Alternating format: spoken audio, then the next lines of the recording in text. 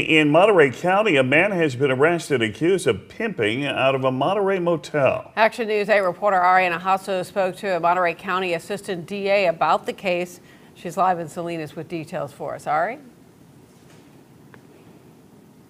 Yeah, well, Dan, Aaron marshals have been after this guy for a while. Now he's facing charges out of Monterey County, but he's also wanted on a $1.2 million warrant out of San Joaquin County for human trafficking. At a Monterey motel on North Fremont Street, police found and arrested Hakeem Mackey, who was wanted by the United States Marshal Service.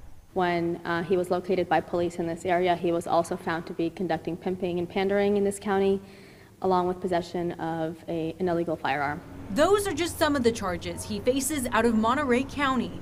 We're told he also faces charges of human trafficking out of San Joaquin County. The $1.2 million bail is for the human trafficking charges and for his crimes that occurred in San Joaquin County, and the $500,000 bail is for his crimes that occurred in Monterey County. When police found Mackey, they combed through his electronics, hotel rooms, and car, uncovering potential evidence. We're also told that a woman was with the suspect when he was arrested.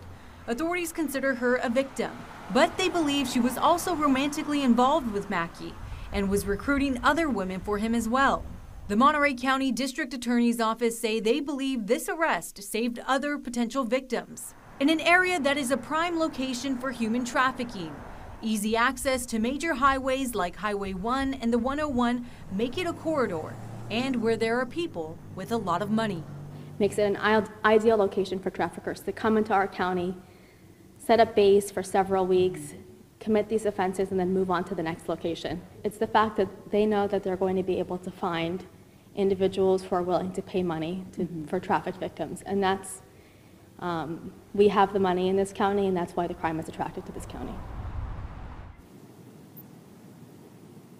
Now, prosecutors say that Mackey is facing over 6 years in prison. Dan, Aaron, back to you. All right, thank you, Ari.